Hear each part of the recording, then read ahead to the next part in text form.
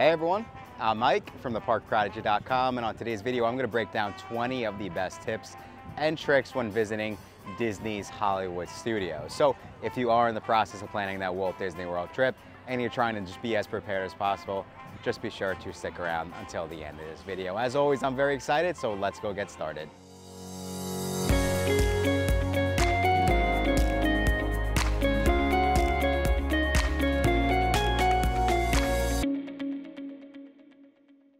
Thank you guys again so much for checking out this video. Like I said, I am about to break down the 20 best or over the 20 best of the best tips and tricks for visiting Disney's Hollywood Studios. And if you are in the process of planning a Walt Disney World trip and you're a little overwhelmed and you do need some additional help, just be sure to fill out the questionnaire below, and me and my team will be sure to send you a custom Disney World vacation package, and we will take care of all of the, essentially get rid of all the stress of planning a Walt Disney World trip.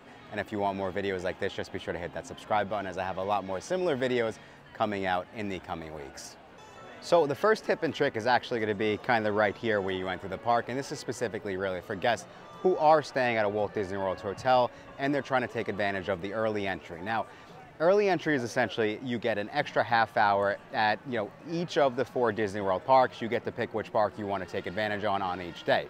But what some guests might not know is that Disney actually has like different kind of guidelines essentially as when they let you in to each park. So here at Disney's Hollywood Studios, like I said, you can get in an extra half hour early, but there's a benefit to showing up even earlier than that. And what sometimes Disney will do is they'll let guests into the park a half hour before that early entry is even going to start. So my recommendation is always to get here at least 45 minutes to an hour before then, especially if you're trying to rope drop your favorite rides and get as much done as possible. Now, about a half hour before that early entry, Disney will start letting guests in, and essentially at that point in time you will essentially scan your Disney World hotel key.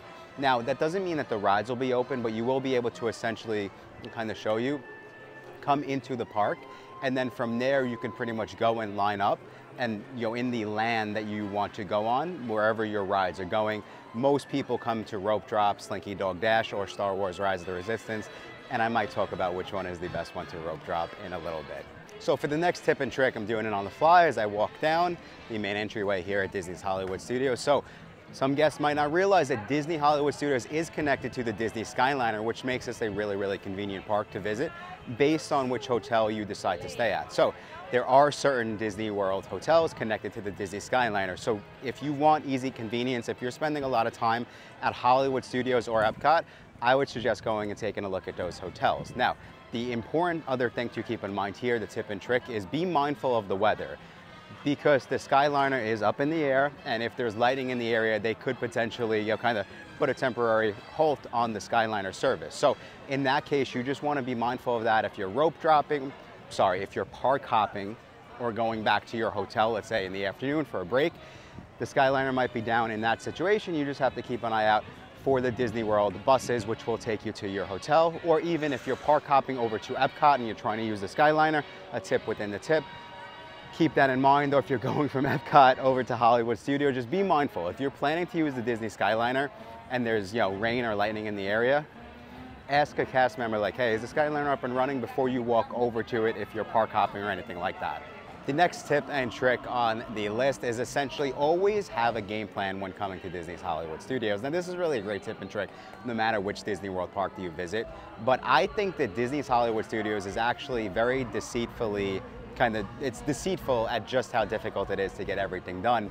I think this is the second hardest park behind Magic Kingdom Park, and the reason why it's so difficult to really game plan is because, I don't know if you guys could see here, but that's actually the Beauty and the Beast show. We have the Hollywood Tower of Terror Hotel, and then there's Fantasmic, which is behind right over there, back there. But because of the mix of attractions and also shows here in this park, it is difficult to get through everything, especially if you're trying to see and do everything. And this park also does have some heavy hitters, right? The Tower of Terror being one of them, Rise of the Resistance, Slinky Dog Dash, right? I came with my family and we did just shows, barely any rides. We stopped to eat pretty much between every show. But when my uncle showed me the list of like everything he wanted to do, I was like, I don't know what we're gonna do like the rest of the day. We could probably, get on everything or see every show before 1 o'clock. But between the breaks to snack and eat, we almost didn't make it to Fantasmic at night. So again, it's deceitful. Always have a game plan when coming to this park. Okay, so tying into my tip and trick about how Hollywood Studios can be a very, very difficult park to visit if you're trying to get onto all of the rides and really see all the shows. But on the flip side, I would say if you have older guests in your family, you will be delighted to know that I do think it is one of the best parks in order to come with older guests, right? So when I come with my family, my uncles and aunts, we typically always come to Disney's Hollywood Studios because of the shows. It's not as, you can get so much done throughout the day. A lot more done, let's say, if you have family members who don't go onto rides at this park just because of how show driven it is. And the live shows are really, really great, especially with Little Mermaid coming back very, very soon, as of the time of the recording of this video anyway. It might be back if you're watching this in the future, but it's just a great park all around for families with older guests. So this next tip and trick might be a little controversial, but I would say it's always better to rope drop essentially this ride right behind me, which is Slinky Dog Dash, as opposed to Star Wars Rise of the Resistance. And we actually did a complete video on that. And in that video, we came to the conclusion that it was better to always rope drop Slinky Dog because there was a significant, savings compared to, let's say, coming and getting on the line later in the day. But also you'll see in the next tip and trick, I'll kind of explain why we picked this ride over Rise of the Resistance. So one of the other reasons why we typically always recommend to rope drop Slinky Dog Dash is Star Wars Rise of the Resistance right behind me does have a habit of going down at this point in time.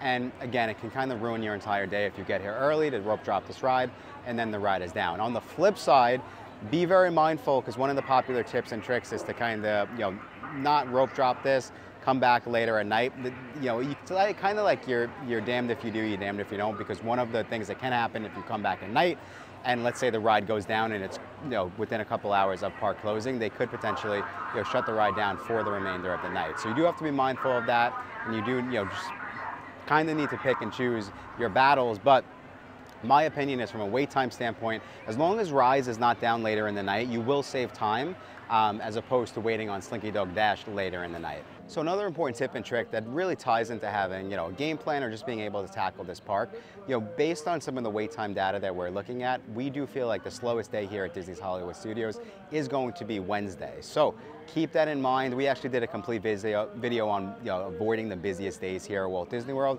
so you could definitely be sure to go check out that video. But specifically for this park, what I took away from looking at the data is Hollywood Studios is typically the slowest on a Wednesday.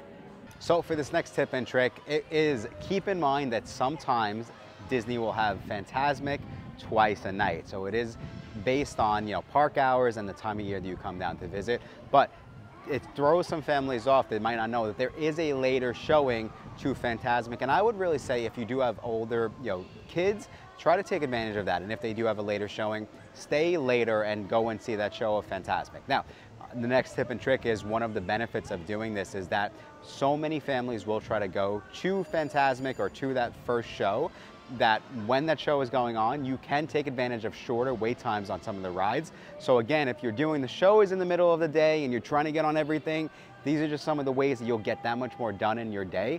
See the second viewing of Fantasmic, hit up some of the most popular rides right during the first viewing, and you're gonna be that much more ahead of the game. So this is a tip and trick I wasn't expecting to have on the video, but in the back, near the exit of Tower Terror, there's actually a lot of seating area. So there's benches, and there's also just just places for families to sit or for you to get off your feet.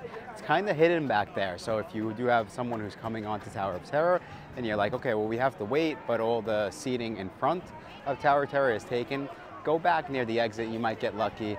And again, I was just pleasantly surprised. I actually stopped and was paying attention, but there is a decent amount of seating back there. So you're gonna see that we are gonna be talking about Fantasmic in this video a lot. But one of the great tips and tricks is to take advantage of the Fantasmic dining package. Specifically, if you're a family and you're trying to avoid having to show up to Fantasmic really, really early to get a great view, or if you want to make sure you get a great seat, you might wanna look into the Fantasmic dining package. So one of the most popular restaurants to do that at is Hollywood and Vine, which is essentially right behind me. One of the reasons why it is one of the most popular restaurants is because it is a character dining experience. The character dining experience actually has special character outfits during Halloween and Christmas, which make it popular in itself, but also you don't have to do dinner to take advantage of the Fantasmic dining package. You can even do lunch at that restaurant. So some of the other restaurants that are included are going to be the Hollywood Brown Derby. We also have Mama Melrose, 50s Primetime Cafe, and the Sci-Fi Diner. So definitely be sure to go check that out. So another great tip and trick, something that guests might not realize, is that, in my opinion, Hollywood Studios does have some of the best restaurants here in all of Walt Disney World. Now, I really love so many of the restaurants here for so many different things. I would say if you're looking for like the best meal bang for your buck, you definitely have to go check out Roundup Rodeo, which is the new barbecue place over in Toy Story Land. For ambiance, I would always go with the Sci-Fi Diner. And then just for an all-around great meal, I'm gonna recommend the 50s Primetime Cafe right here. Some of the other restaurants that are really, really popular, of course, going to be the Hollywood Brown Derby. And I would also say, outside of that, my opinion is it's better to do sit-down restaurants in Hollywood Studios. I've never been blown away by the quick service meals here. That's just my opinion. I do really like some of the other quick service meals here in Walt Disney World. I'm not saying you can't have a great meal here. I just personally, just again, because these are my tips and tricks, I personally think that there are some hidden gems here from a sit-down restaurant standpoint, and I definitely want you to go and take advantage of that if that's something that interests you. So another important tip and trick that ties into the shows here at Hollywood Studios is that if you're planning to spend an entire day here and really trying to get onto every single, do every single ride, see every single show, you do have to be mindful that the shows don't go all the way until nighttime. So you have to plan around that, specifically coming into your day. The latest shows, so here, essentially in Indiana Jones, which is right behind me, the latest show of the day is 4:30, which is going on right now. Beauty and the Beast, the latest show, is at 5 o'clock. And then Frozen Sing Along, which is a really another popular show here, the latest show is 6:30. And then, of course, you could see if the park's staying open until 8 or 9 o'clock, depending on the night you come. You have to be mindful of that. And I would say make sure you get the shows out of the way and then get those last minute rides in as you get later into the night. But don't forget about Fantasmic, which is a really amazing show, which we spoke about earlier in this video. Okay, so another important tip and trick that guests might not realize is that Disney's Hollywood Studios actually has its own Christmas party in Hollywood Studios Jollywood Nights. So many guests might be familiar with the Magic Kingdom Christmas party, which is Mickey's Very Merry Christmas Party, but there is an after-hours event at Disney's Hollywood Studios, and it is confirmed to be back at the time of the recording of this video for 2024. So this party was introduced in 2023. It didn't have the best reviews right out of the gate, but I think Disney did pull it together as the event went on. And really the highlight of an event like this is going to be the character meet and greets. I'm not saying Mr. Freeze will be one of the character meet and greets. He is just a Disney character. So it's character meet and greets. You can go on some of your favorite rides. There's also a lot of snacks and like specialty cocktails throughout the park. So there's the cocktail element for adults visiting Disney World that's different from the Magic Kingdom Christmas party. So all in all, just very different, but it is a Christmas party and it is important to understand, especially if you're traveling here during the holidays. But Hollywood Studios also has an after hours event that's typically going to be, January, February, March, like those sort of months. And what that is, actually, it's really through, now that I'm thinking about it, I'm doing this on the fly. It's through at least June, because I went to my first after hours event in May of 2024. So Disney does have the after hours, or they've had it at Hollywood Studios, and that's essentially where there's very low crowds. You get to go on some of your favorite rides kind of over and over. This past year, what I would say for the 2024 one, me just giving my honest opinion within the video, is it was a little bit more crowded than some of the other after hours events that I went to. So I don't know if it's just because of the increased popularity, but you do have to be mindful of that. You do have to definitely plan to stay in the park till it closes, which can be really late at night, but that's how you get the most out of the after hours events, in my opinion. So one of the best tips and tricks to get out of the heat is going to be to visit the Star Wars launch pad or Walt Disney Presents, which is right there. So I actually really love the Walt Disney Presents show. It's essentially the history of Walt Disney himself, how he started the Walt Disney Company, and then leading to Disneyland, and then coming to Walt Disney World. So it's kind of like it has museum vibes to it in the first part of it, where you essentially walk through, all these old school like Disney artifacts from, like I said, Walt back in the day, how he started the company. And then after the walkthrough, you can actually stay, and you can go and stay for essentially a show about Walt's life, really. There's also meet and greet in there. I believe at this point in time it's Ariel, but just keep that in mind. It is one of the best ways to get out of the heat. Also, Star Wars lunch bay. I'll also talk about that in the next tip and trick. Okay, so now speaking of Star Wars Launch Bay right here, so not only can you meet some, or you could see some of your favorite Star Wars characters in Star Wars Galaxy's Edge here at Hollywood Studios, but Star Wars Launch Bay actually has some of the most popular Star Wars characters for meet and greets here at this location. So not only is it a great way to get out of the heat, but you can also see one of my personal favorites, which is going to be Darth Vader. You can see Chewbacca, and now at this point in time, BB-8. So keep that in mind.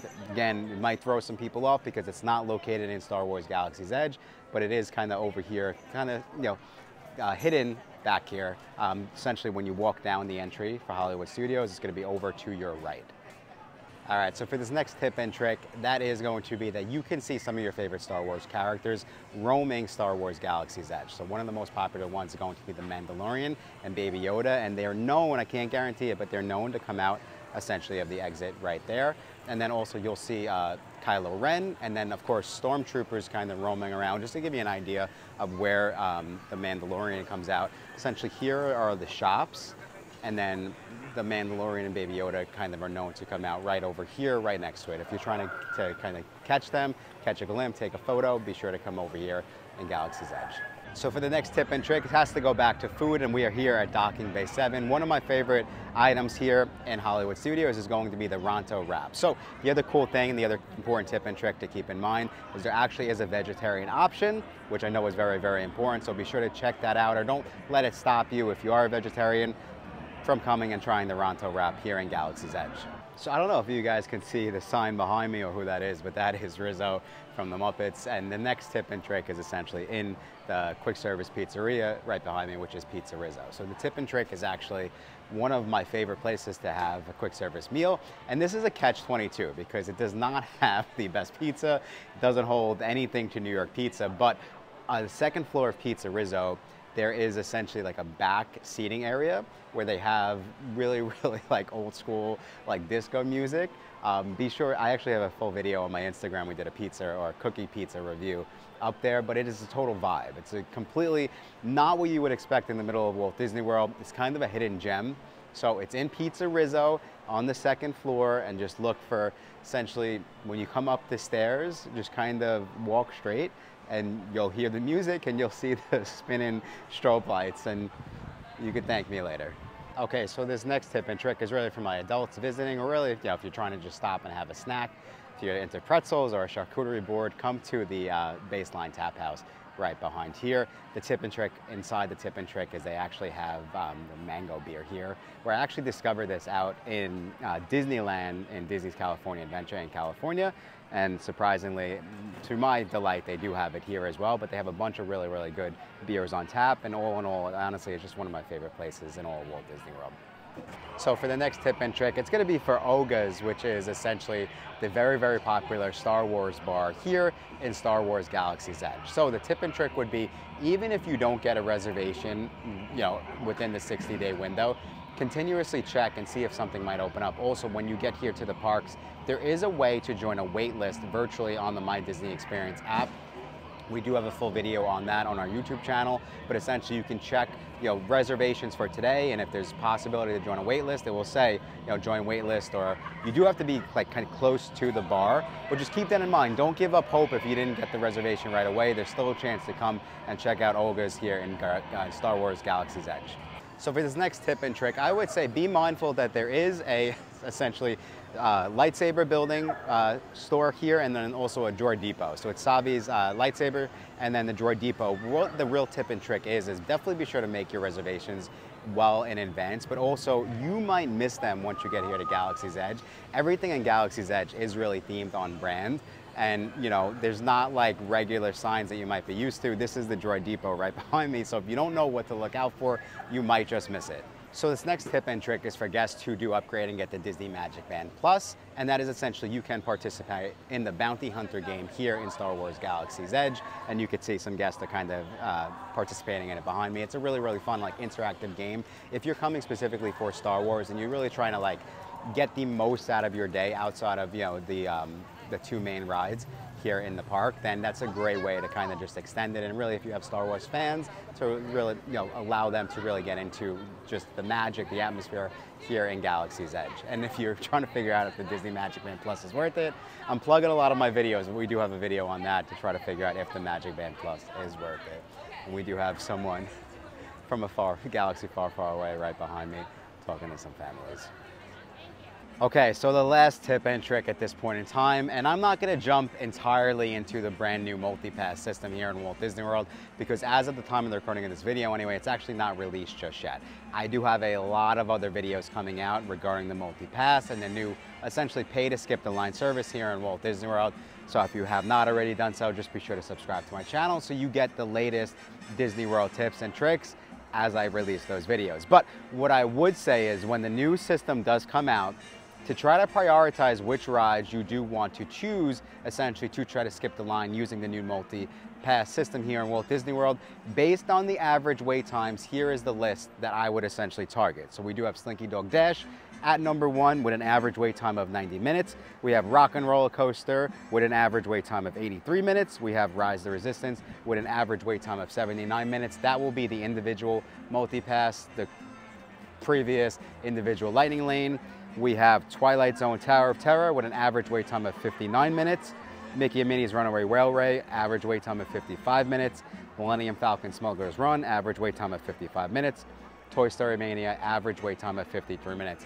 From most important down, again, Slinky Dog Dash, Rock and Roller Coaster, Star Wars Rise of the Resistance, Twilight Zone Tower of Terror, Mickey and Minnie's Runaway Railway, Millennium Falcon Smuggler's Run, Toy Story Mania. It's important to note that Rock and Roller Coaster was down for refurbishment for a good part of 2024, so I do think Rise of the Resistance will eventually retake that spot, but that is based on 2024 wait time data. I did use queue times to come up with this list just because I always like to let you guys know so you can go and look at this data yourself, but that is essentially the last tip and trick.